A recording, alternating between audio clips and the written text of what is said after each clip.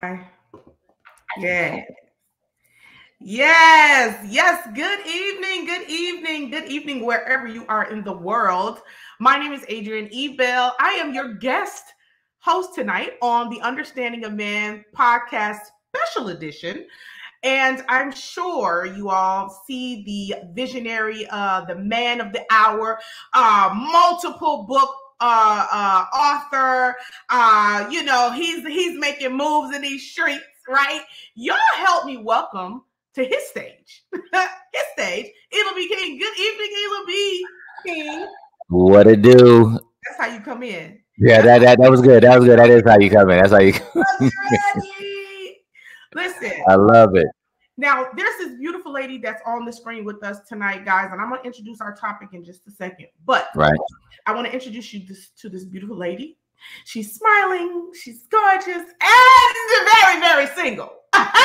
Y'all, welcome to the stage, Taina Anthony, MBA. Let's be clear. Come on. Hi, Taina. Hi, you guys? I miss you guys. What up? Taina said, hi, you guys. Exactly. Look. In Texas.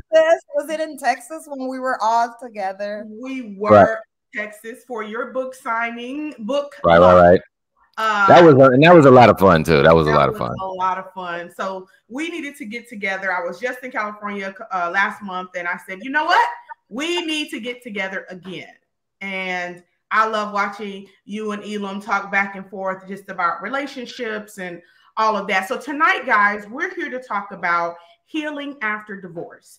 And I am a 23-year wife to my best friend and partner, Donald Bell. Shout out to Donald Bell.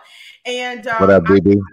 I think it was important that sometimes married people tend to look down their noses at people that have gone through divorce. And so I'm always, people say, divorce is not an option. It is.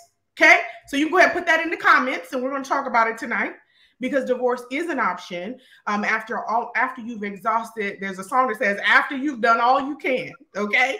And so tonight we're going to talk about that. Elam, before we get started, anything that's on your heart that you want to shout out before we move with the conversation? No, I'm super excited even just to have you as the host tonight. 25-year friend in this game, just of life. And then to even be inside of the space, to have you just be a part of that the entire way has been an absolute blessing. And then to have just get bust in the head with this amazing woman, Ty, you know what I'm saying? We what, 2-3 years or whatever, but like we are just, that's the homie. And actually, it's longer than that, Is it like 3, 4? Is it 3, 4, 5? 2019. Okay, so how many? Listen, we just got to 23, y'all. Just give me a second. You got to carry the one. Okay. 4 years, Elam. Okay, okay, I'm the guy here. Less detail. Okay, so,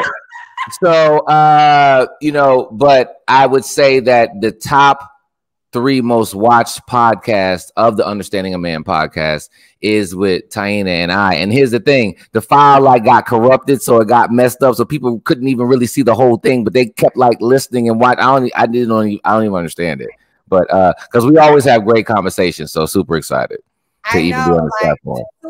He calls me for the most random stuff. I mean, we are each other's ear a lot. I know, right? And what? And come on, AB, don't do that. Don't do me like that. Don't do that. Every single time, I swear, I always say we should have recorded this. We should have every time. Yeah, it do be like that. Out of our mouth, it's like, wait, what? That was dope. I know. We need to start a blog. Right. And so, being an I got some feedback from somebody. Can you hear me? I got a little bit of feedback. Yeah, I can hear you just fine. Yeah, okay, perfect. So tonight, this is really a very casual conversation, guys. It's intentional, but it's not going to be stuffy. We're going to, be raw and intentional about making sure that even if you have questions, even if you disagree, we want you to, we'll give you an opportunity to come chime in, and if you're saying something that we like, nah, bro, that ain't it, we'll just kick you out of the studio. That's how that works, right? But we're all friends here. We're all family. Right. And so I definitely want to make sure that we create an environment where everyone feels heard.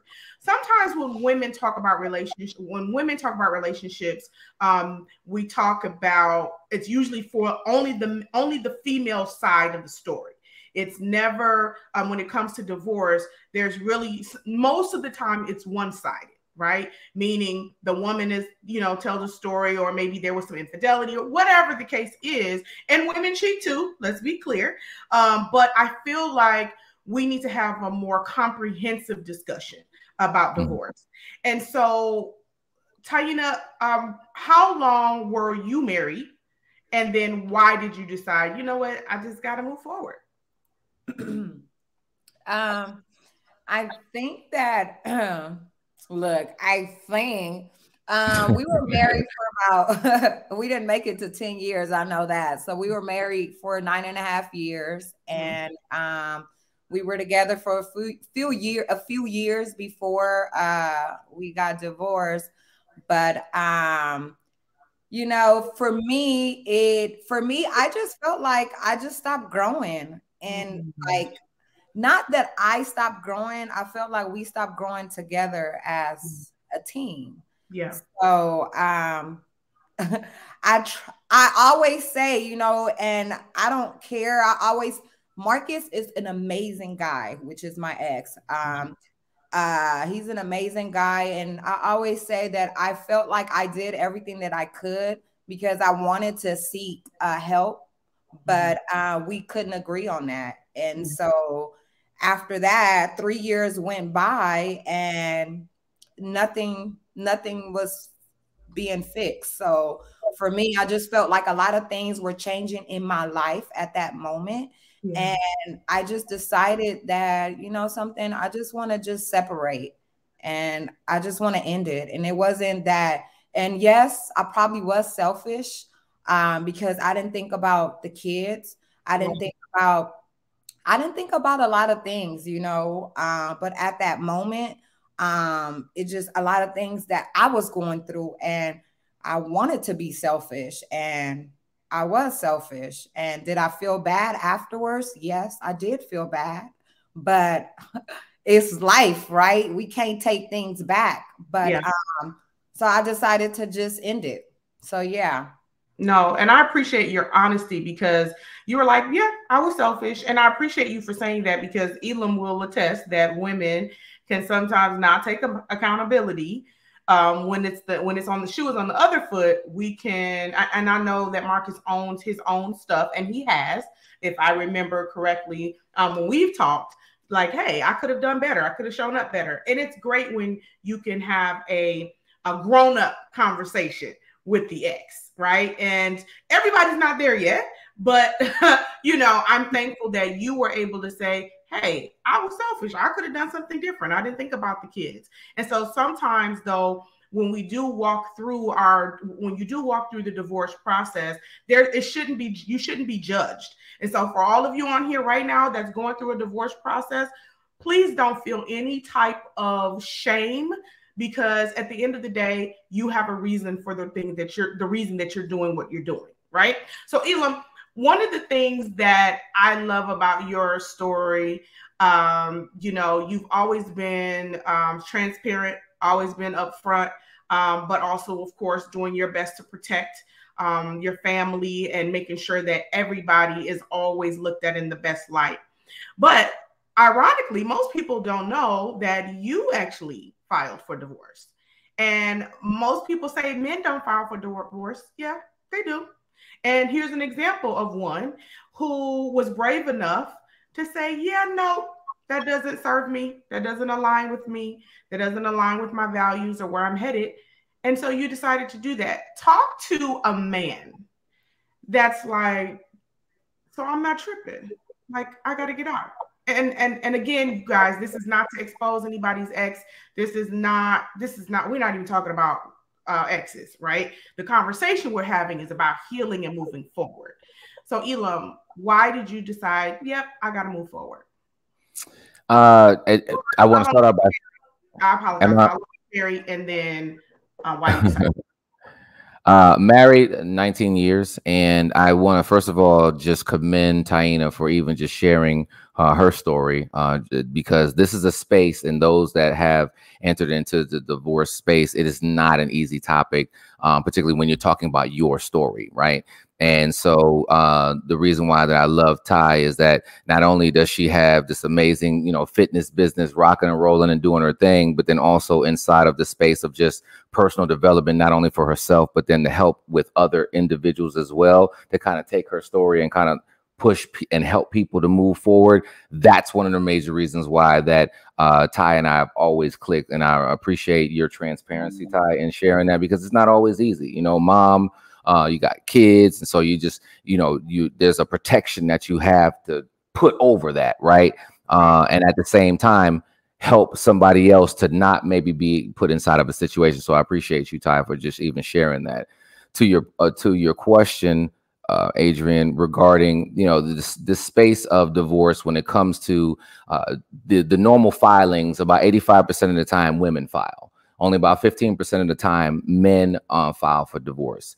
And I want to preface this by saying that just because you have two good people, sometimes there might be a level of incompatibility, right? And so I think that the biggest piece for Elam inside of the space that was walked there is that one day Elam grew up. And so one of the things that Taina said earlier, she said she didn't do what she could do, or something like that, right? And the thing that jumped into my mind is that I didn't do what I should have done in the beginning, which is have a better understanding of myself. So when you were just speaking, I caught more of like you could in the moment. And if I had to speak to the men, I'm going to go to the should of before. Right. And this is one of the reasons why the pre-marriage space is so important to me, is that there's an understanding of leadership that we as men have to make sure that we walk into prior to committing into a relationship with somebody else's brain. We have to make sure that we commit to our own brain and have an understanding of ourselves. I share with people often that Elam King grew up and became Elam B King at 35. Right. All before then, I was just like doing this thing. Right. Just living, right? And there was a moment where I grew up and understood a certain aspect of purpose. And as that began to grow and I began to expand that, it's a blessing and a curse. It's a blessing because the excitement and when I'm moving forward, helping others and stuff like that. But at the same time, it's almost like eating from the tree of knowledge and good and evil, right? When I bit the apple of an understanding of myself, I said, wait a minute. Here is an amazing person. Here is an amazing person, but there is not the level of congruency that should exist to bring that longevity was not something that I would have lived inside of a hypocritical space at that point. And so understanding that it will go down as the toughest decision ever made. But I know that there's a restoral process. And I understand that as we continue to walk down this path to not only have an understanding of ourselves, but then also to help others, the biggest blessing that's going to come out of it is watching others flourish inside of their relationships. Absolutely. Absolutely. And I feel like, let me ask you this, Taina, before I go there. Was it surprising to learn that our friend actually filed? Was that surprising? Or were you like, yeah, I got it? Because we can sometimes, again, women can sometimes be judgmental. I didn't judge. Well, I judged them a little bit, but I vacillated between my judgment. I can be honest, but because I was fighting with him, right? And so, when I say fighting with him, meaning I wanted it to work too. So, Taina, did that surprise you when you're like, oh, okay, wow, because you had already gone through the process? Yeah, I would have thought that she would have filed. That's I tough. mean, just based on him, just friend. I'm sorry, friend. Like what? Come on, Fred. Come on, Fred. But I'm okay. But go ahead. A whole lot of piece of work. I'm sorry. Okay, let me rewind it. No, you're right.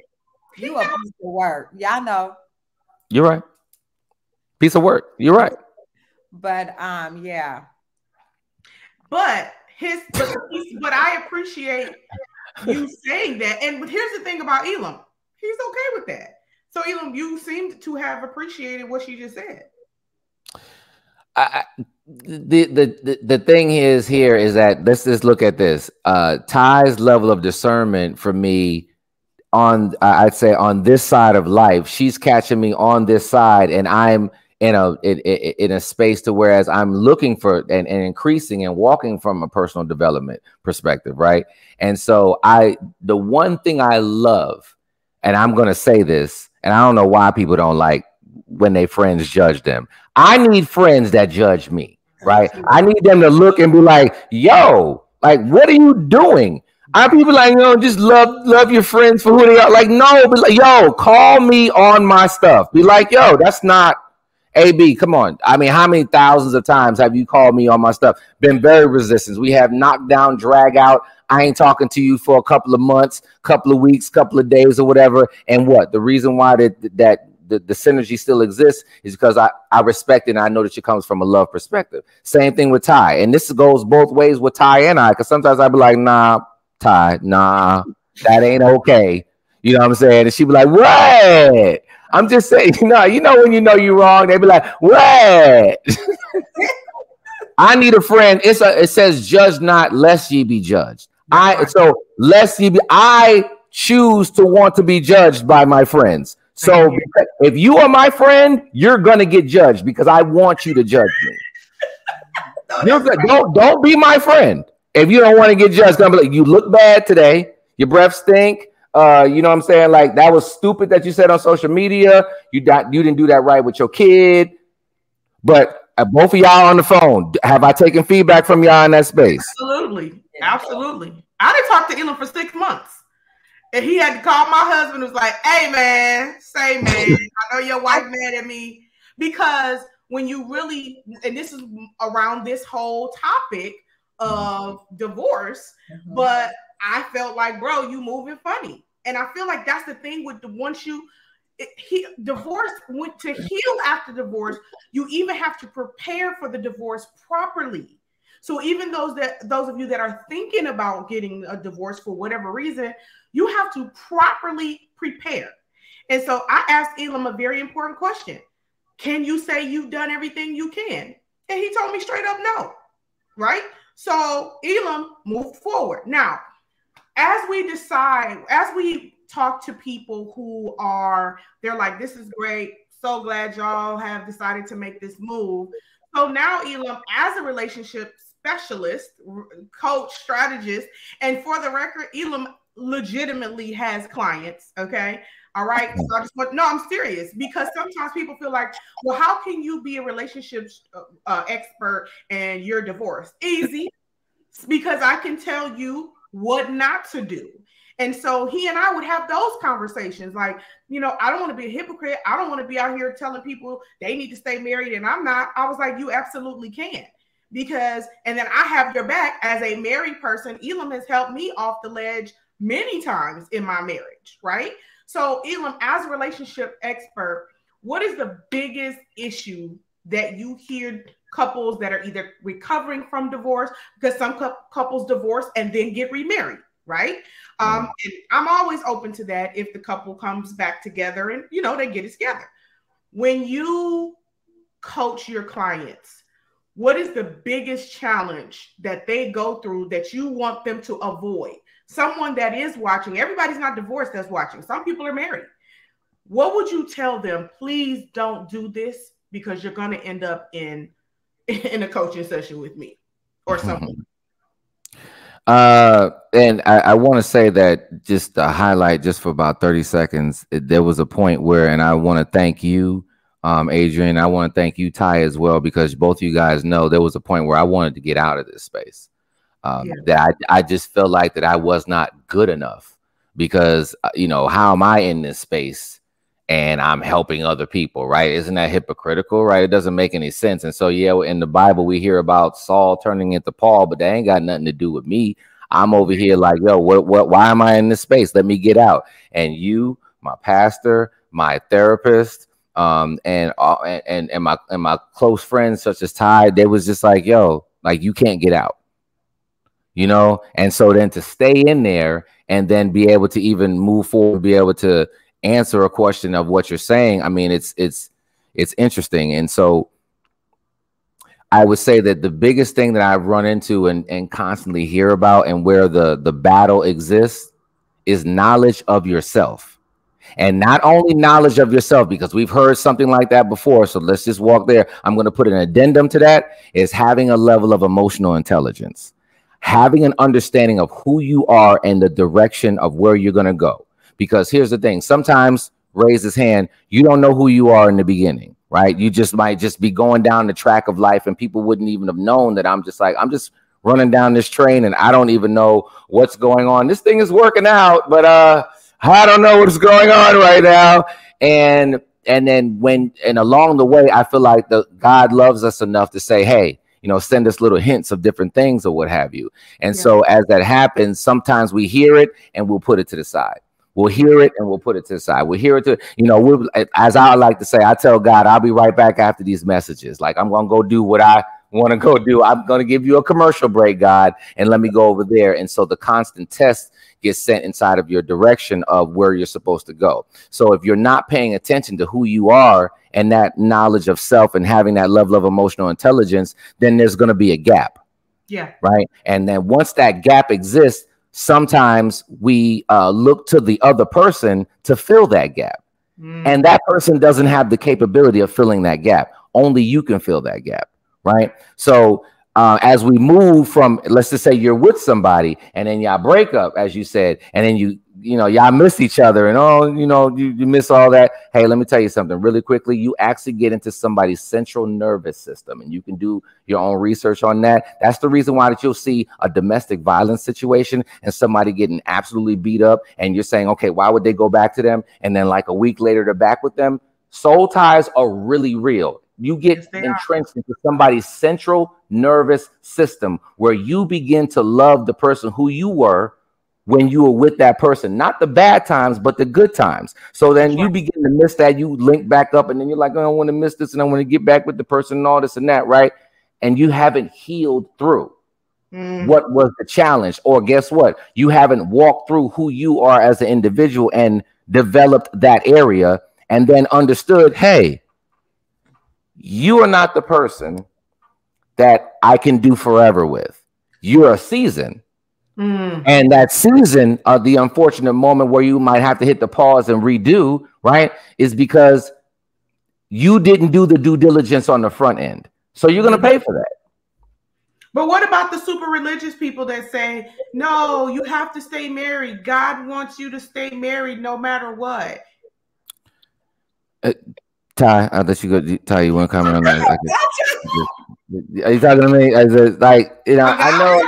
Ty, you go first. You the relationship expert. I mean, I listen. I can say like this. I know that, and I feel that, and I don't have the scripture in front of me, but the despisal from God of divorce or whatever. I understand that and that break. But here's the thing. What we have to understand is that a lot of times we think that God blessed the union when God never blessed the union. That part. We force that part on there. Did we really do the due diligence that we do for jobs? Did we really do the due diligence that we do when we're going to go buy a home? When we're looking for a school for our children? When we are, just researching a vacation? Some of us research vacations for 2-3 years from now in a manner bigger than you're researching the person that you're with. Come on. Y'all already at the end of 2025 talking about you're going to go to South Africa and all these excursions you're going to do, but you haven't even researched the background of the generational curses of the person that you're with, let alone your own generational curses, to understand how that can impact your marriage.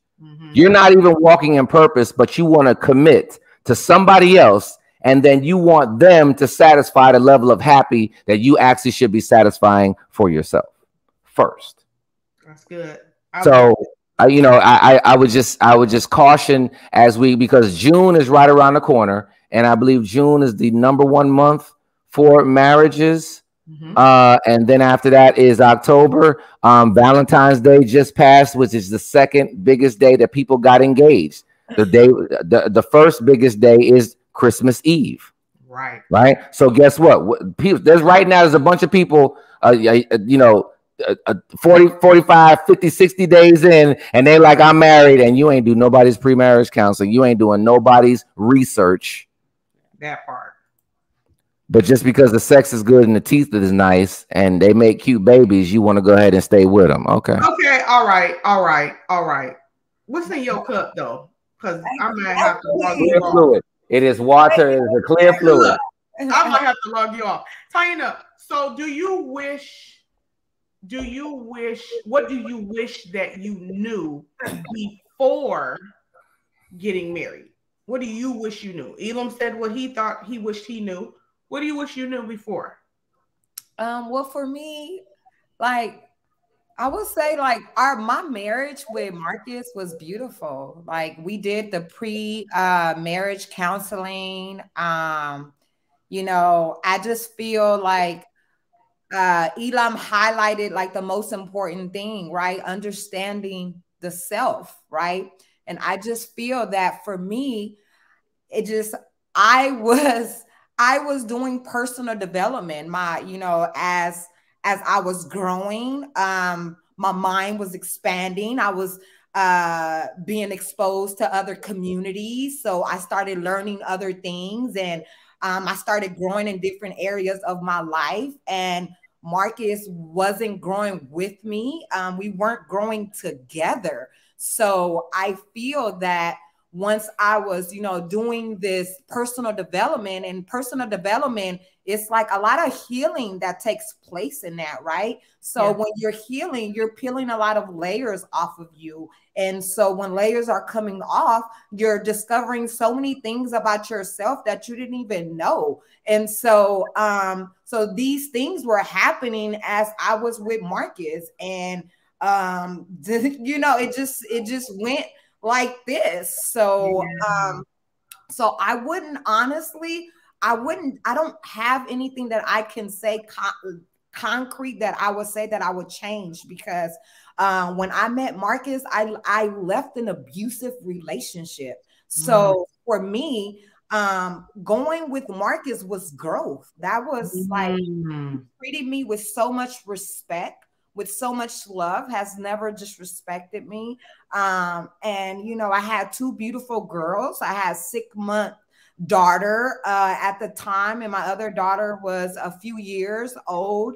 And, what man takes in, steps in and fills in another man's responsibility, right? I mean, like, he was amazing. It's just we were growing different ways, right? So I wouldn't change anything, Adrienne. Like, but I do want to step in and say, when Elam was talking about just understanding the self, that's what I would say. Like, life after divorce for me has been healing. Like, it's been healing. Like, I remember, writing, it's crazy because I've sat down and I've written down so many things of like, what have I done in the last few years since I've been divorced, when Elam invited me to do the podcast. And I said, shit, I hope I can cuss, but I was like, fucking shit, bitch. You went in the paint. I went in the paint, y'all. Let me tell y'all. Give me these 2 minutes of like moment of highlighting myself. Go ahead, sis. Okay? Go ahead. I wrote 2 books. Okay, I wrote 2 books. One was a compilation of something that I don't know what happened, but the other one was a 40 I am affirmation book 40 affirmations to just affirming yourself, right? This book was so healing to me. I didn't understand why I got this idea of writing a book, right? And this book was so healing for me. I ran a marathon. I got my master's degree. I got 600 hours of yoga certification. You know, I took time to heal relationships with my daughter, with my kids, just, you know, just so many things that I've done. And I'm like, wow, like this was my healing, understanding the self, right? So a lot of the times we get a divorce and we're so quick to filling the gap, right? Come on. Fill the gap with Come on. junk. And then it doesn't necessarily have to be a particular person. It can be substance. It can be just habits that are not healthy, right? And so I want to say when I remember I was in tears, right? You have those angels that you call on to, people that, you know, love you and would just tell you the truth. So I remember being on the phone with Adrienne and I was crying in the middle of writing this book, right? And, you know, this book is crazy. The healing process is ugly. It's ugly. And I'm like, I don't, but she's like, you have to have that conversation. I'm like, but I don't want to. I can't. And she said, you gotta, have you ever read the book, The 7 Stages of Grief? Come on, speak to it. That's that 7 Stages of Grief book. It's, you know, you go through all these processes, right?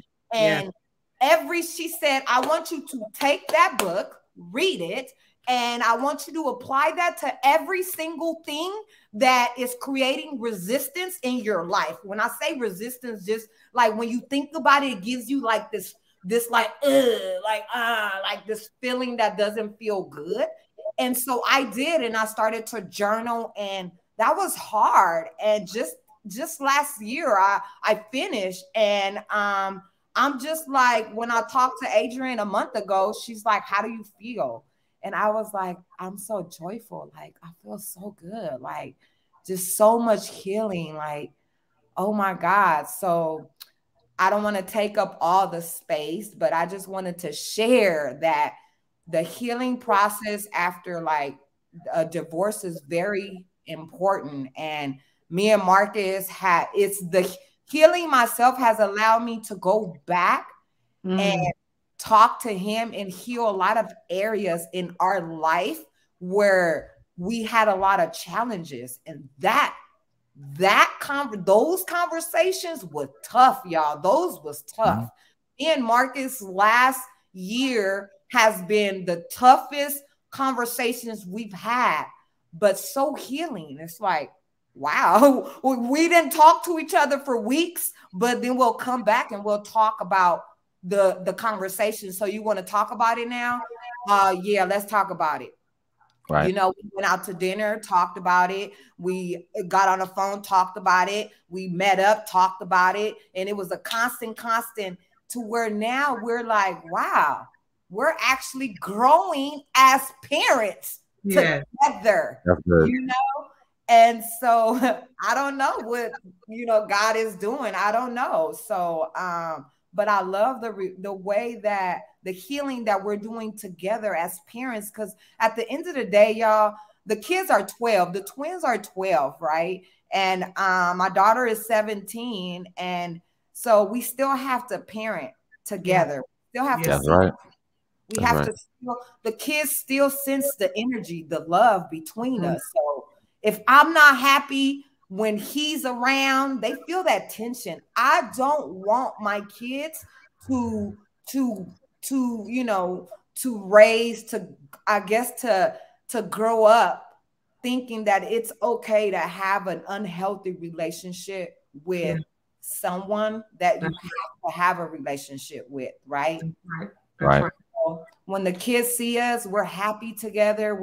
We still do a lot of family stuff together. And I'm just so grateful that God has like really healed our relationship, you know? That's so good. That's so good. And I'm thankful that you brought up the children because one of the things that I love that Elam always talks about, when we have coached other couples together, that are either going through or on the other side. And so one of the things he always talks about is how we show up, especially after divorce, when it comes to our children. And so Elam, from how a person that either, especially those that are recently divorced, any advice to those on both sides, male or female?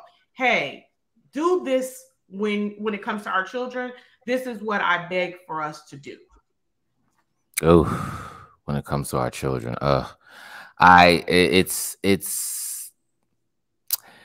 it is something that I want to first talk to the gentleman, and I want to first help you to understand. I was watching something on Instagram yesterday, actually put it on my stories because I thought it was interesting how he was breaking down how the court system exists, right? We have to understand as men that the court system is not going to normally be favorable for us. So we have to understand that when you go through a divorce, gentlemen, that you go through more than one divorce. Right. You go through a divorce from you and your spouse. You go through a divorce from you and your children. And then you go through a divorce from you and your things. Okay. Mm-hmm. So we understand the one that you go through with you and your spouse. Well, you go through one with you and your children because most likely the children are going to go with her. Right. Okay. So what you knew is no more.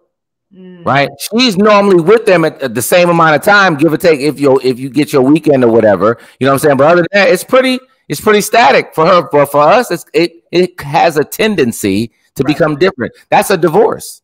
That's right. That's a total separate, and that's a restructuring of the understanding and the walk through that. And so that is something that, it can hit you like a ton of bricks. And honestly, that's something that I'm currently navigating through, to be very honest with you about that. And so then you have a divorce from you and your things, because a lot of your things are going to your things are gone. Like they're going to go with her.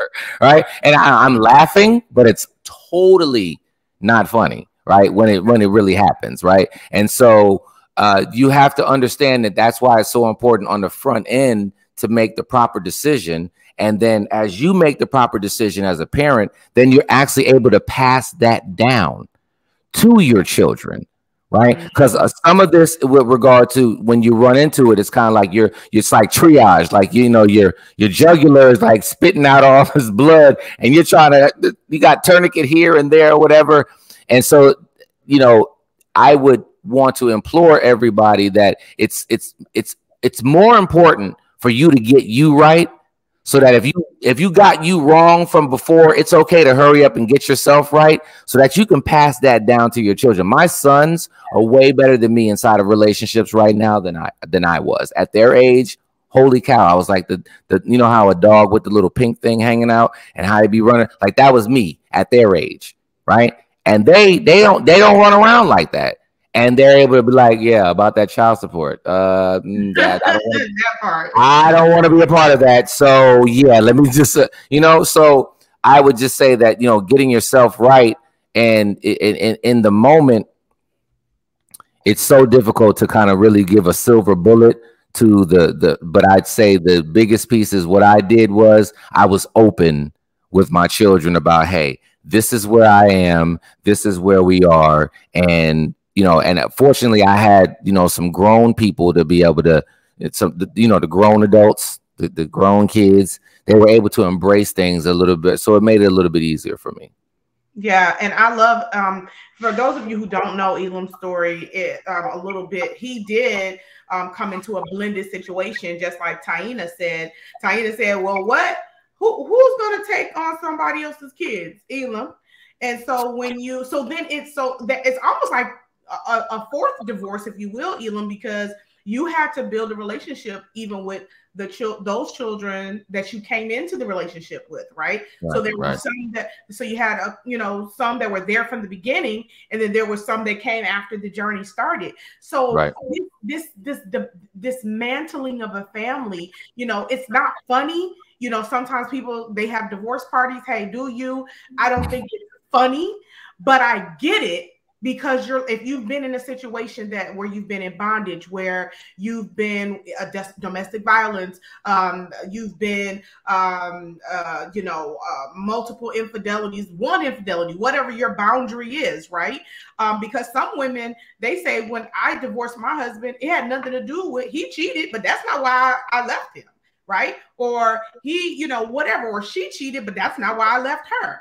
There's always, everybody has a reason why they're doing what they're doing, right? Mm-hmm. So you can't, so I'm asking you guys, when you hear people going through a divorce, even if you are divorced, please don't judge somebody else's decision, right? When I was judging Elam, I wasn't judging Elam's decision. I was judging, are you sure you did your part? And if you have, I always talk about having life board of directors, right? You got to have people in your life that say, hold on now, wait a minute. Like when I call myself gonna leave my husband, they be like, girl, go sit down. You ain't right. Nobody, okay? So no, but it's the truth. And so, but when I express myself to my husband, he'll say, oh, that's an issue. Okay, let's fix it. So if you have a situation where your spouse is trying to, or even your ex, don't feel bad if you remarry. I even gave Elam, you can attest to this. I said, maybe the divorce is the divorce, and then maybe you get back together later on. There's always hope. Right? And then some of y'all like, ain't no hope, ain't no Jesus, ain't no oil, ain't no counseling, ain't nothing you can tell me to get back with that man or woman. I get it. I totally get it. But don't judge the people that remarry. I have a family member, she remarried, and they're literally living happily ever after. The first 16 years of their marriage, it was hell on earth. But now they're like newlyweds. They're like, they literally started over. And I respected the fact that they started over. So that's an option too, guys. As you're healing, you might get back with your spouse. So if you're watching this and you're like, maybe it's a possibility, Taina and Elam are saying, work on yourself. Don't try to fix your ex. That's not the key. Fix yourself. Yeah. Thank you guys for commenting. Candace said, yes, there is always hope. I love seeing broken marriages restored, and I do too. Also, Gina said, this is good. Thanks for joining, guys. We appreciate the discussion. Also, if you want to come in and you want to just jump in, maybe you've gone through a divorce. Also, common law marriages. Do y'all receive that as divorce too? Because I feel like if you've been with somebody 40 years, and then y'all not. Yeah, what is that in Virginia and in Georgia? The common law, yeah, like you with them after 7 years or whatever. I mean, that's just listen. That's how people want to do stuff. I mean, you just live in. Right, but what I'm saying is that if a person, if I've been with somebody for however long the common law is in your state, and then we decide to divorce, that's still painful because my entire life has revolved around this union, right? Absolutely. This agreement, these bills, this house. Right? Yeah, the only difference is it's not legal. I agree. And so that's where there's a difference, because that financial piece, that tear of equity, that tear of that exists inside of a legal space. The emotional space, I can agree with you on that. It would be, we'll put them at 50-50. Yeah. For the sake of argument. But there's other aspects that go into when you make that bond from a legal marriage perspective. Absolutely. And if you want to come in the studio, we're having this conversation. Look, Valentine's Day is over. Okay. People got to live their fantasy during Valentine's Day. You went out on a date with the dude, with the girl, and he was like, oh, that was a waste of my time. So you want to come in and maybe you do have some advice. You don't have to be divorced to have a conversation. Now, again, if you saying something we like, bruh, now we'll just say, thank you for your time, and you go and have a nice night. Okay. But you're more than welcome to come in. The link is in the comments. If you want to just join, if you want to encourage Elam and Taina, they're in real time healing after divorce. So if you have something that you want to say, please come into the studio and we'll be happy to join, have you join us. Chastity Sanye said it probably the symptoms of a divorce with a man while in the marriage regarding the children because they have been disconnected due to the wife on the front line. Come on. Ooh. Kanye, you need to come in on this because she's been married before as well. And so she knows because sometimes people, especially when you've been around individuals and you think you know them, and you're changing and the person is staying the same, that's a scary notion. So remember, for those of the Bible thumpers, they're like, divorce is not an option. Divorce is an option. If God made divorce, he created it. He was like, I'm not going to have you in a bondage situation where somebody doesn't want to be married. So when people say divorce is not an option, that is not biblical. It's not in the Bible. Okay. So for you Bible thumpers that try to keep people in bondage and make them stay in things that God has not ordained, that is wrong. That's judging because you don't know their situation. You don't know what they're dealing with. Now, for those of you who just want to divorce because it's cute and the next man has a bigger, can I say penis? I don't know. Can I? Here's the thing. Belief. I've known this man for 25, 26 years, and he's very conservative. So I have to be very careful what I say. And I respect his platform because we just say what we need to say over on my department. But sometimes women, and I can only speak for the women, we will leave a relationship if the sex ain't good.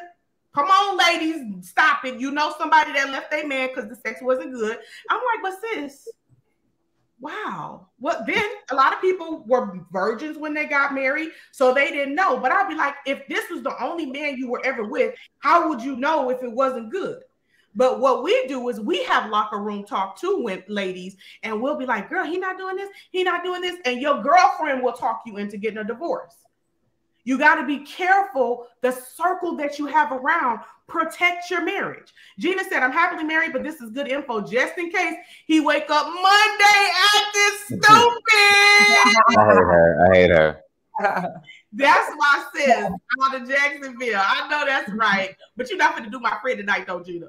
Common law marriage, Chastity Sanye says, common law marriage, also known as marriage without the formalities or informal marriage, is a valid and legal way for a couple to marry in Texas. Yes, this is in Texas. That is very true.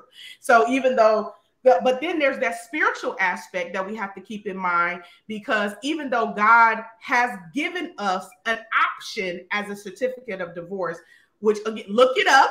If you don't believe me, just Google certificate of divorce in the Bible. Okay, because people try to test your soul, right? I'm never going to talk about anything I have not researched. Okay, so if you're thinking about getting divorced, you're thinking about it, you prayed about it, God will release you from a situation that it doesn't have to be just toxic.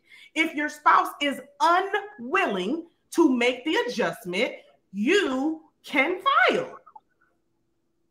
What you think about that, Elam?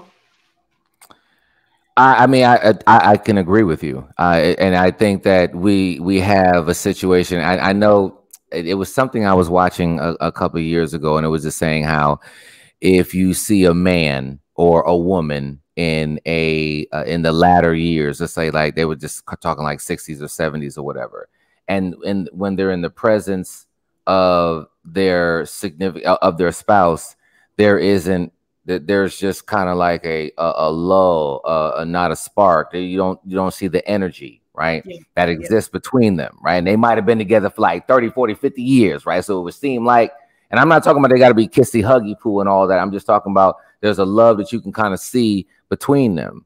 And I think that, it is possible to have that further down the road, because people, and I want to just go with this part, they think about that down the road, right? But you have to look at the front end of that and understand the due diligence and the work that you need to do in order to make a relationship stay together. So everybody doesn't qualify to be married. Okay? I want to make sure that I just because you're stop. No, I need you to stop what you're doing. I need you to put that in the comments. Post that on your social media. What? Everyone does not qualify for marriage. Elam King. And so because of that, I mean, think about it. It's no differently than school, right? You could be a smart person, but you don't qualify to go to, a Stanford. You don't qualify to go to, a Hampton. You don't qualify to go. So, you might put in your application at a job and have a nice resume, but you don't qualify for this position. And I think that we have to understand that we are actually willing to qualify to be in a sport because you try out. Okay, we're willing to have interviews to see whether we can, qualify for this position. And when we don't, we kind of tighten our resume up, tighten ourselves up, and then move forward and still go for the same position again. Right. Yeah. So what I think that we need to look at if we're looking forward here is to begin to work on qualifying for the position that we're looking for. And I think that if you think that you got it all together and you're single, but you desire to be married and it's been an extended amount of time because that's not there, there's a gap and only you can fill that gap. That gap's not going to get filled by somebody else. And so, we have to do we have to turn that mirror around and look at ourselves and be like, listen, like the only common denominator between all of my failed relationships is me. Because there's 3.5 billion opposite sex people on this planet. And if all of them have done the exact same thing to you, who's the common denominator? You keep making the same decisions because you're drawing in that energy because there's a gap that exists in you and us. Right. And if you desire to be in a relationship that's going to have a level of longevity, I would ask you to begin to look at what that gap is. If you are currently in a marriage, right, and you just have to say to yourself, OK, well, you know what, whether or not that I'm going to go and leave this marriage, take a look at your gaps first and understand whether can I fill these gaps? And if I can't fill these gaps, it's almost that's where your homework is. Go in on that. And after you go to work on you and work to fill in those gaps, then you can turn around and say, okay, I know what I need and how I can move forward. Right. And then you're able to present that information and take a look at even the person that you've already chosen to be with, and then make the educated decision inside of counsel, inside of prayer. And then you'll have an opportunity of knowing which directions you're going to go in. Well, Chastity said for you to elaborate on your statement on why individuals are not qualified to be married. Ooh, Ty. We can go we can go all day on that one. Well, Taina, do you agree with that statement? When he said, let me tell you, when he said everybody isn't qualified, I said, what? This is what I said in my head. I said, what you mean by everybody ain't qualified? Well, what does that mean? How do you get qualified? So for me, I don't agree with that exact comment. I would say I would say that everybody has a possibility to get qualified, right? So it's just, so everyone has a choice. So it goes there. So I always say it's not that everyone's not qualified. No, everyone has a choice. I love the disagreement because we do this on the phone all the time. So but only thing you did was you just put like a nice piece of velvet around a course statement, right? Around a course object, right? That's all that you just did. Bottom line is, Ty, I know you. Somebody has to qualify to date you. Okay, it ain't just everybody does not qualify. I'm not talking about myself. Okay, I'm just saying everybody knows, but you're no different. If you are a person of substance and value, somebody has to qualify for you. And if they don't, let's have a whole nother conversation. Even though I know, Ty, people got to qualify for you, so I don't care what you talk about tonight. I know that. But if nobody, wait a minute. Just because they got a pulse, they don't qualify. Y'all got him wound up now. Here he go. Everybody got a pulse qualify for you, Ty? She said we ain't talking about me. That's what she said. Okay. Let's throw this to Facebook. A certain type of caliber man that I like. Right. And so I haven't reached the level of success because they don't qualify for you. You ain't saying nothing different. Well, they don't qualify.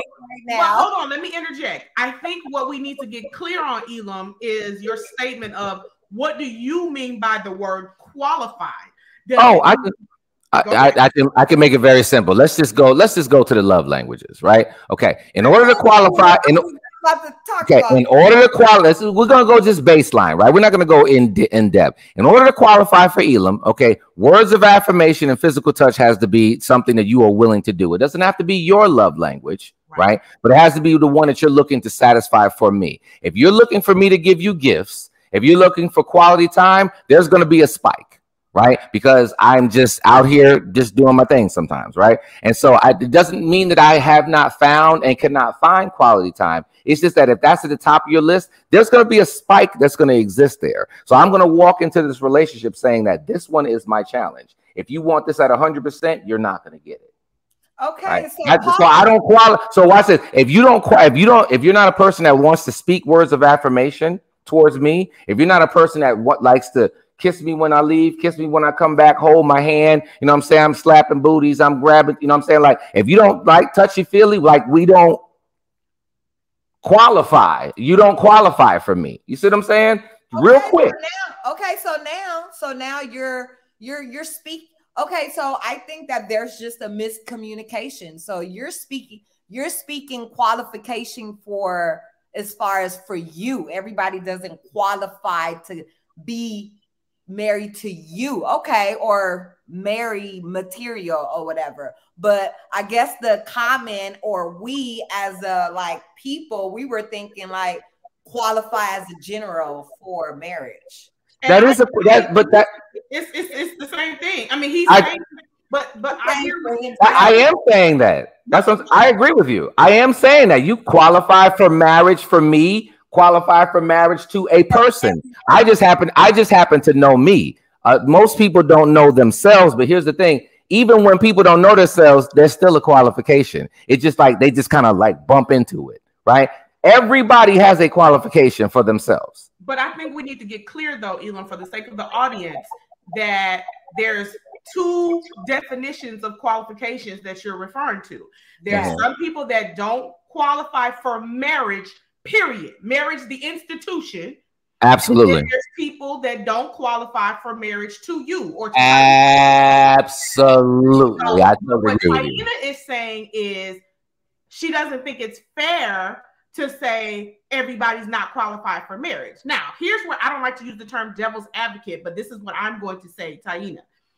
I agree with Elam's statement on being qualified for the institution of marriage, because number one, some people are whores and will never stop sleeping around.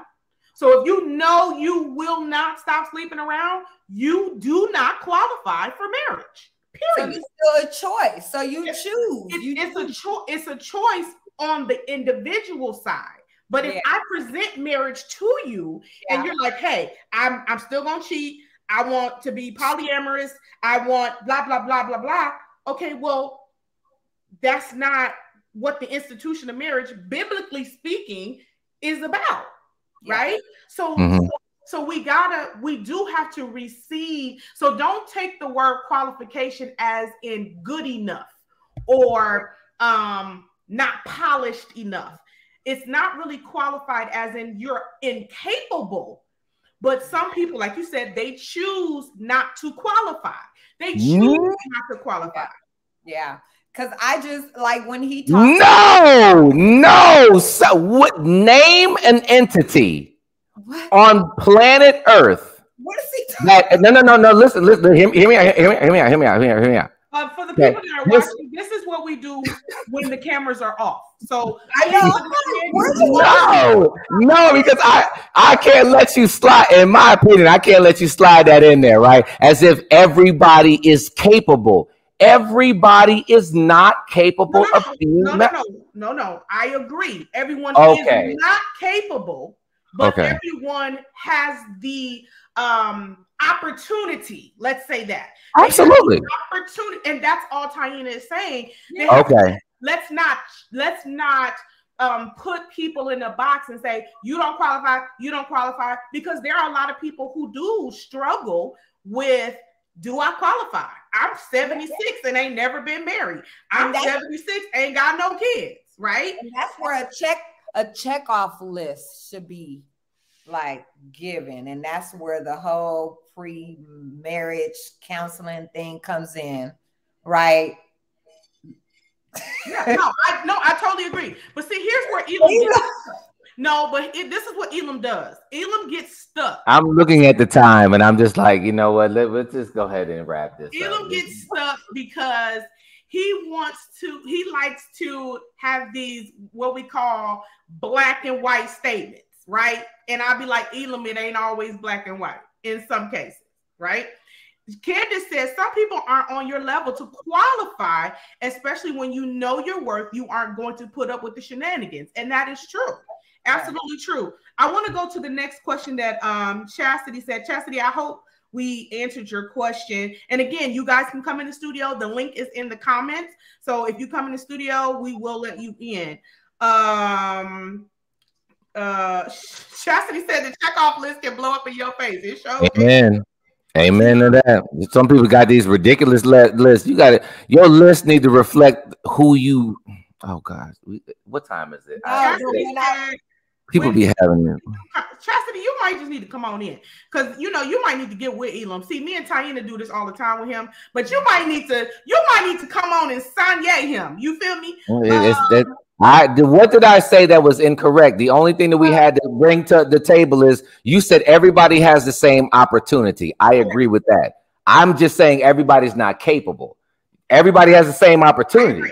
I agree. I do agree. Everybody has the same opportunity to be in a marriage. You gotta do your hands like that though, right? Because it's just giving love to everybody, right? But I'm just all right. So the question to Taina was, what is your opinion of the qualification of marriage from a man and or a female? So how does a woman qualify for marriage? How does a man qualify for marriage in your opinion, Taina? For me, how does a man qualify for marriage? For me, is like, just for me, connection is number one. So just connecting and like the whole mind, body, and spirit. If we have connection in those areas, then there's already some qualification just there. Like, I don't want to drag this for a whole extra hour, and it goes for just ladies as well. Just, it goes back for both sides. If there's a connection there, then that's the qualification, period. And so you're saying, well, what about for the man? What should he expect, in your opinion? Should it be as tailored as Elam is very clear? I want this and I want that, or should that man be open? No. Well, okay. Look, okay. I wrote a whole book on the whole man, right? But okay, so for me, I was going to actually piggyback on what Elam said about the 5 love languages. I really think that that's very important. I actually bought the book while I was still married, when I was trying to seek tools to help my marriage, right? And I learned, and that's where I learned what was my love languages. And I took the quiz with my partner, but he wasn't engaged as much as I, right? That's where the whole separation happened. I'm like trying to connect with him and figure things out, and he's like, and I'll do it, but there's no implementation because we needed help, but we didn't seek help. So I would say like having that, like learning what the love language is. I know that words of affirmations are mine, and acts of service. So if your words are not kind and gentle and compassionate towards me, then I'm sorry, I can't be with you. Like, I can't be with someone that is cursing all the time, or that's like, words are powerful. I don't know what it is, but it makes my spirit like just jump. So if you can't be loving to me in words, then we cannot connect. And then acts of service, if you gonna lay in the bed all day, honey, Yeah. I can't do that. It's gonna get on my nerves. I'm sorry. You gotta go work out. I'm a physical person.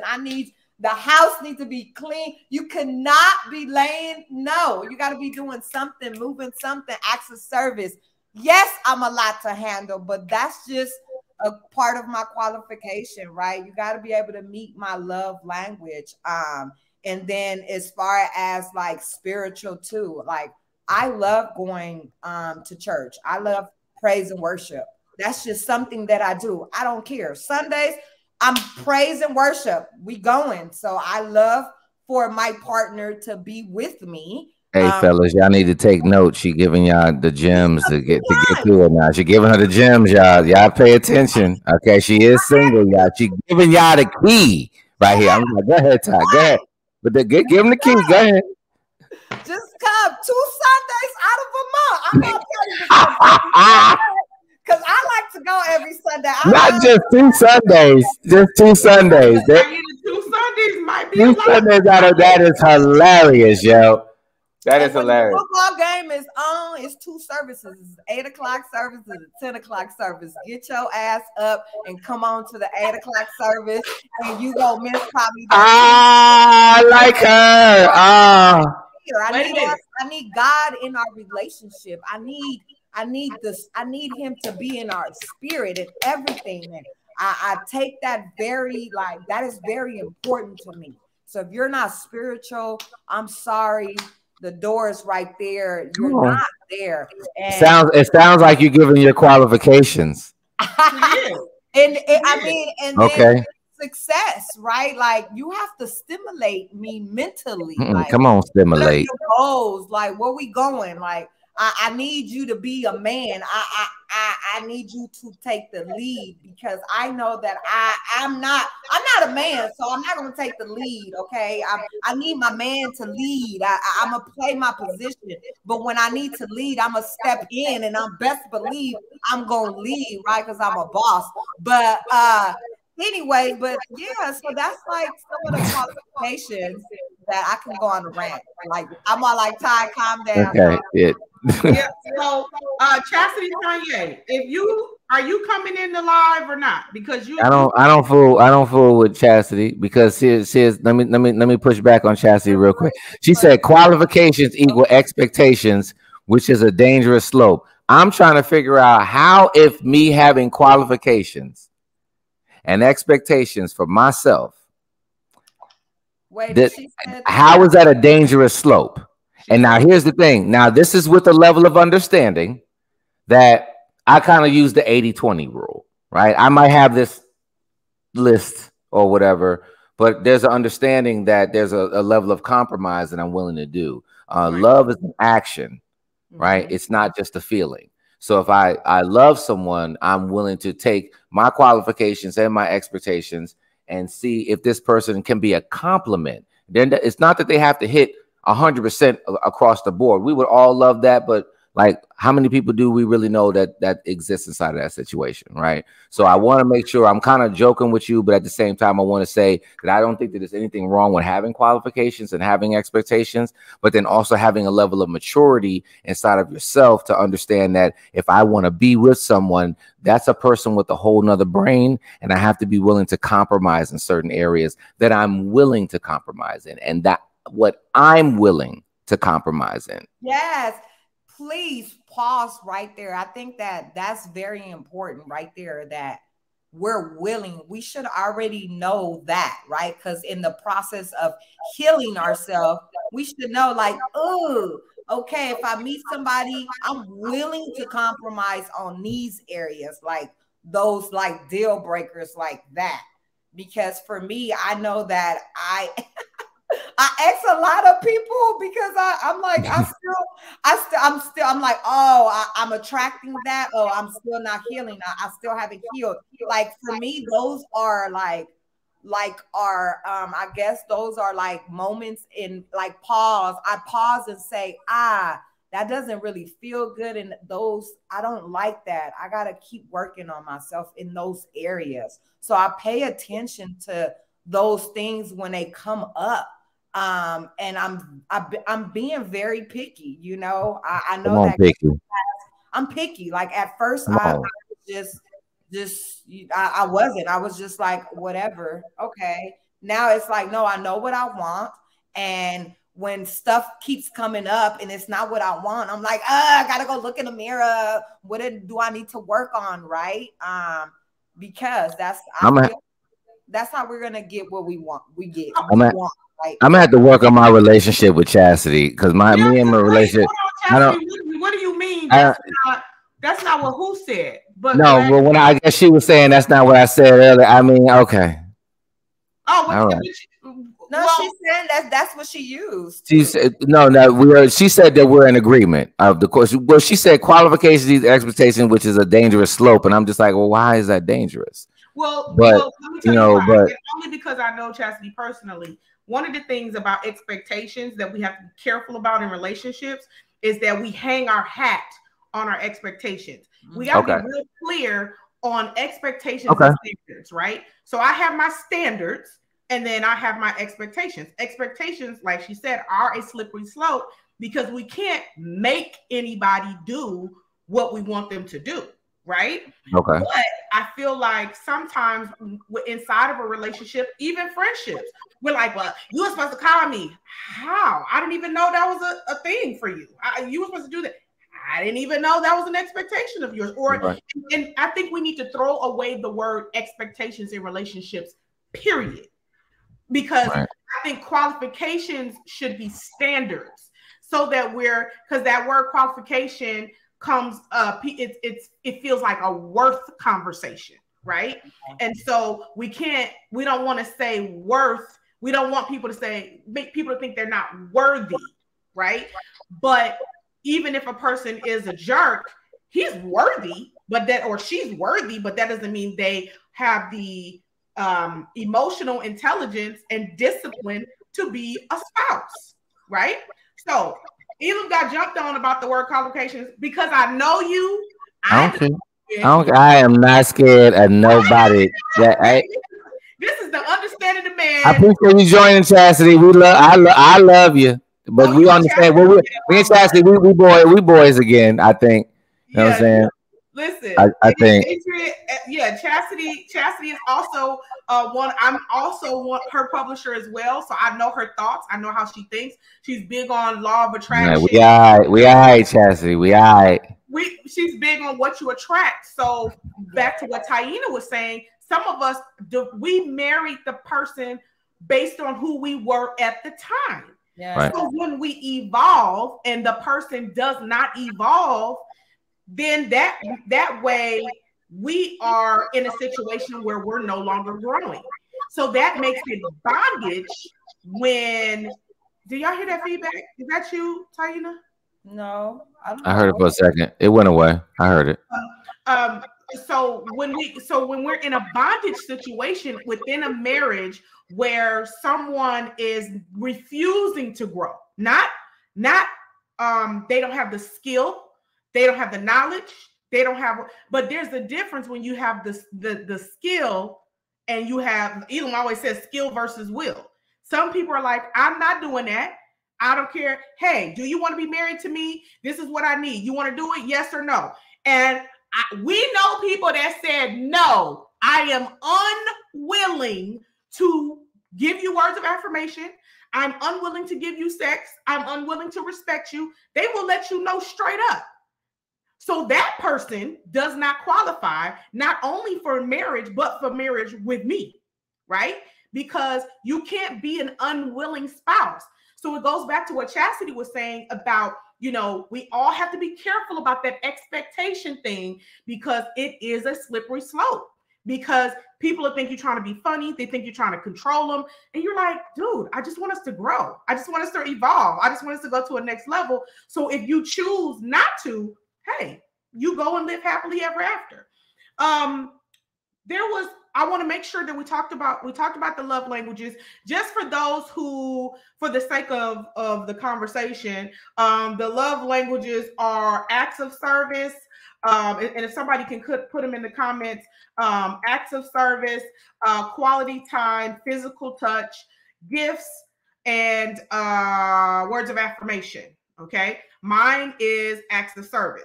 Donald Bell, honey, he can be, I'll be like, change the light bulb. Ooh, that's what I'm talking about. You better change that light bulb, boy. That's what I'm talking about, right? But then if there's something that I don't feel loved because he missed that particular mark, I'm like, man, is this something you want to do? So that love language thing is not a cultural social experiment. It's a real thing. And I feel like sometimes, whether as you're healing, for those of you who have gone through a divorce, you have to be clear that your love language is not about how you love, but how you receive love. So my husband's love language is words of affirmation and physical touch. So I can't be trying to do acts of service with him and he'd be like, I don't need that, right? And then I'm mad, like, oh my God, you don't appreciate me. That's not what he asked for. So as we're reinventing ourselves after divorce, as we're healing after divorce, I want to make sure that you keep in mind, let me go and take that test again. I also want you, as a takeaway, I also want you not only to do the 5 love languages test, even if you think you know yours, just do it again, because you may change. You might like gifts. You might like physical touch more than you think you do, right? At this stage in your life. But I also want you to look at the apology languages. The apology languages. Now, a lot of people would still be married if they would have mastered the art of the apology language.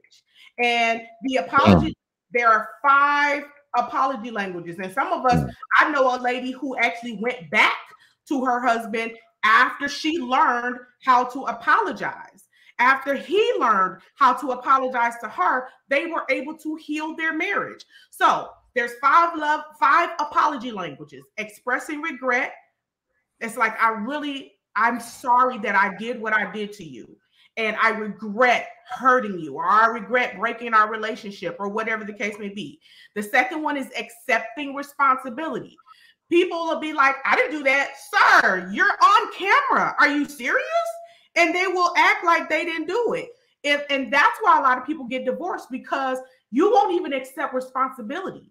And so a lot of people would still be married if the person would not have allowed pride to enter the marriage and then not even accept responsibility. So that's number 2, accept responsibility. The third one is making restitution. That's my apology language. I don't need my husband to express regret. I don't care about you. I gotta jump. I gotta say something really quickly. Okay. Why your mouth got me like that? Okay, I'll go to you. Okay, go ahead. Okay. 5, and then just write your point down. Okay, so expressing regret, accepting responsibility. Mine is making restitution. I don't care about accepting responsibility. All I'm asking for you to do is fix it. How are you going to make me whole again? Right. The fourth one is genuine repentance. Genuine repentance means, hey, I cheated. I'll never do it again. I'm sorry. Or I missed your birthday. I'm so sorry. I don't know who missed their spouse's birthday, but some people do. I missed our anniversary. Just don't let it happen again, right? And then the last one is requesting forgiveness. Some people will say, well, I ain't do nothing. I don't need to apologize. You should. If that's how your spouse or ex receives love, or receives that you actually care about them, you can say, hey, will you forgive me? And I feel like a lot of couples would still be married if they I know the apology language saved my marriage. I ain't even gonna lie to you. I ain't care nothing about them love languages, okay? I need to know if I mess up, I want to know how you need me to fix it. And if you mess up, I need you to hear how I need you to fix it. Go ahead, Elam. You said you want to see, now why you gotta do it like that? We don't have to be like that. You're like, No. I honestly, I wanted to say in the middle. That's why I waited till you got to number 3. If you really want me to be honest, to say that I think that this is very like important for people to kind of jot down or even go and Google, because it is like, I'm sorry can save a whole marriage. Absolutely. And as a relationship coach that has clients, I know that because I've had a spouse say, if they could just apologize. Instead of somebody just standing firm, and it looks like that we're gonna have to have a part 2 of this to even go down this path, because this is like we can go a whole hour just on this space alone. So I really appreciate, you know, the way that you kind of broke down the love language pieces, and even just walking into this space of the apology language. That's like the honors course. So we gotta we gotta keep a college prep for the night, because that's honors, and kind of, you know, that thing. Ty, what you think? Do we need to do a part 2? Ty, every time we talk, we be like, okay, we need to do another every time. So you see what I'm saying? Like, it happens every time. Oh my goodness, I'm sorry. Yeah, go ahead. I just wanted to put that point in. All right. Does anybody have any questions as we wrap up, or, you know, just we're gonna get out of here. Laughing? We're gonna go and get out of here. Anybody have any questions, comments, or emotional outbursts? I hope this was good. Even though we're having a very candid conversation, our goal here is for you to experience a new thought process about divorce, about personal development, about emotional intelligence, about self-improvement, so that as you go into your next relationship, you have the tools. Sometimes people just get stuck at divorce and don't make any adjustments. That's right. These two I can attest. They've written books. They've done their and they didn't write books from a place of I've arrived. They've done it from a place of I'm healing. So let me tell y'all about it. Right. And so many of us need to go to another level when it comes to how we heal, how we move forward after divorce. If you're feeling stuck, reach out to Elam, reach out to Taina and say, thank you. I thought I knew what I was doing. If you're married, hey, y'all help me. Maybe I need to apologize to my husband, right? Or my wife, right? So that we can move forward. Taina, any closing remarks before we go? It looks like, I think they probably scared to come in here with Elam, so they're not coming in here. I mean, they don't want to. I would just say that if you're currently in a relationship, oh no! Oh, I'm sorry. Oh no! Elam, dang, no, Cassidy she just saying stuff. You know what I'm saying? I'm sorry, Ty. Go ahead. I would just say that if you're currently in a relationship and you're experiencing challenges, just communication is the key to everything. Like, and it comes from like a space of love, like genuinely wanting to see better for your relationship. Because sometimes the energy that we go in and address certain things in our relationship, it's just like, okay, so I guess I want to fix this, you know, and it's just not received by the other partner in the same way. And you know what I'm talking about. I mean, we don't even have to go into, it's like, oh, I got to do this, so let me just go do this. Nah. Do you really want to do it? And do you really want to heal? You have to really dig deep and, pray, pray and ask God to really be present in the conversations that you're going to have with your partner so that you guys can heal together and see change, right? And for the people that that are experiencing with divorce, I would say don't jump into another relationship immediately. Like, heal. This is your opportunity to heal. And yes, it is difficult. And yes, it is lonely. And yes, it does require for you to detach from a lot of like things that, people, communities, just you have to get in a space of alone to truly, truly heal. And healing might take, you know, it don't take a few months. It may take 1 year. It might take 2 years. It might take 3 years. I've been on my healing journey for 4 years. Come April, well, January is when my ex moved out 4 years ago. So it's been a long journey. And right now I'm, you know, dating. I want to date my kids now and my parents, you know, and that's what I thought. I was ready to date a man, but I said, you know, no, this year I'm going to date my kids and my parents. So I just want to just leave that to that individual women, because that's who I can relate to. Is take the time to heal yourself. And if you find yourself being lonely, just find activities. So what I like, physical activities, right? So you can do, like, you know, you can go. I do too. I like physical activity. Whatever, go run a marathon, do a bikini competition, go take a sewing class, learn music, learn how to dance, you know, go to Elam and learn how to, I don't know, Elam. Yeah. But yeah, just get in tune with your inner child. Like, you know, yeah. And for the record, Elam and Taina are not dating. So I just want to let y'all know. They are not a couple. They not an impending. They not a getting ready to be couple. I would never let Taina date Elam ever. Okay.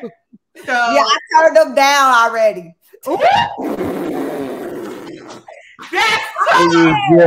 This is terrible. I would not sit here and take this. I would not sit here and take this.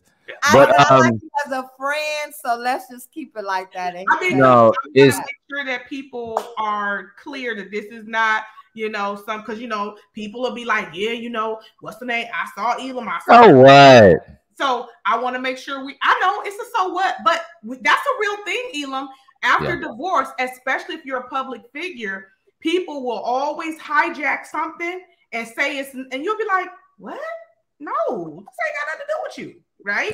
So we want to always, you know, just make sure that we cover our bases as far as that. Elam, any closing remarks on your show?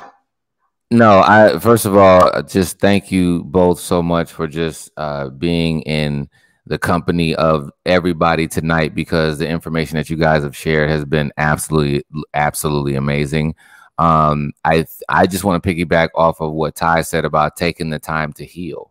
I think that step one is a level of forgiveness that we have to walk through, right? There's a shame, there's a blame that we, you know, walk around with, right? And that's some of the as you evolve through the post-divorce space, there is, you know, as I like to call it, family transition, right? As you're transitioning your family, there is a shaming that can happen towards yourself. There's a blame that you can have.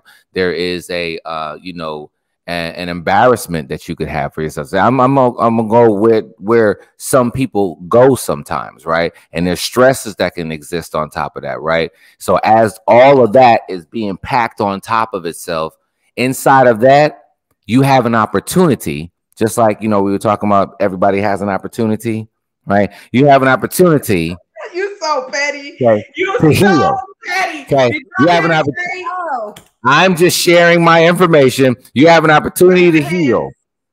And everybody, I do believe that everybody, regardless of what you've been through, all jokes aside, everybody has an opportunity to heal through this process. It is a choice. And just like love inside of a relationship is a choice with that other person versus just it being a feeling, it's more of an action.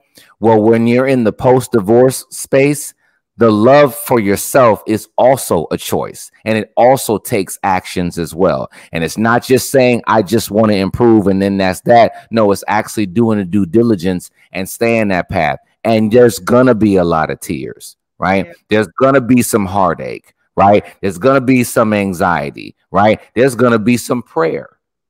Right. There's going to be, and I just for my believers real quick, you want to know how you can get real close to God. go through the transition of your family. Yo, you be like, God, it's just me and you. Like, you just holding, that's it. You just holding on, and that's just it. And I'm saying, just like my man Barnett says, so I want to say it. I'm kind of being a little candid with it, but I want to be serious by saying, you know, it's okay to not be okay, because you're not going to be okay. And be okay with not being okay, but know that there's another side, and that's going to come from the due diligence of you giving, you know, yourself a little bit more love. So I definitely would say to forgive yourself and move towards more of a spirituality, and then just really following your own path and pay attention to the people around you. Okay, because some of them people around you, like, there's a growth that's going to exist here. If you're going to grow, you have to pay attention to the soil that's around you and know that it's fertile just like you. And if it's not, there's the transition of the family sometimes can yield the transition of your inner circle as well. So you and a lot of times there's an impact that can exist on you just from the people that you talk to, that you counsel with. So that's why I say, Adrienne, you know, we can go another hour just on just that last piece with the apology language, and then just there's so much here, but I'm just thankful. I feel like that one person was touched tonight, in my opinion. Absolutely. Absolutely. I love the fact that as we close, thank you, Taina. Thank you, Elam, for allowing me to host on your platform.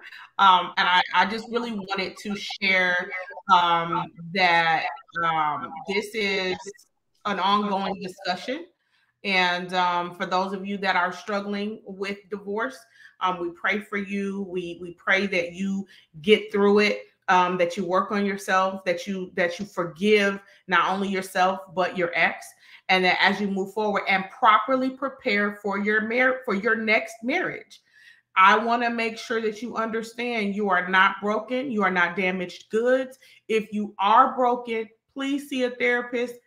Fix the brokenness. You don't want to take that pain into a new relationship. You don't want to take that pain, that hurt, that betrayal, that disappointment into some people have gone through some heinous things coming out of the divorce, coming through a divorce. You guys were a little bit different as far as how you guys had a personal growth spurt, if you will. But there's some people that have gone through infidelity, that have gone through domestic violence, that have gone through an infidelity on both sides. The woman has cheated on the man too. And so sometimes everything is one-sided, but everybody has a story, especially those that have gone through divorce. So we pray for you. There is life after divorce.